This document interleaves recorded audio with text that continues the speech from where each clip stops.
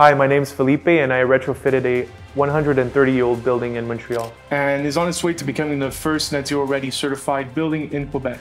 I founded my company Retrofit Construction at age 24, and I come from a family of builders in Brazil. I'm a civil and environmental engineer from McGill University, and I really dedicated my life to catalyzing, consulting, and executing retrofits in the built environment.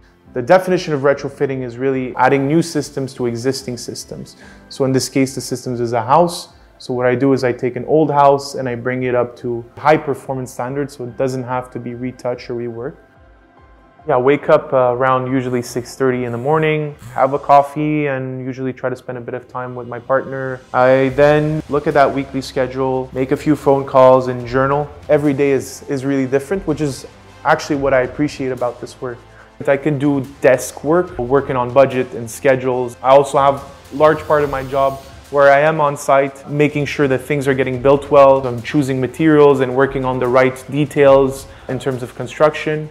I met a professor of architecture and he actually was like to change building code so that new buildings are more performant, but we have the other 95% of the buildings or even more that need to be retrofitted. So the big problem that we need to actually address is the existing buildings. I know the potential that this market has all over the world. If we save on carbon here in Quebec, it's not just affecting the Quebec area, it's actually affecting the whole world.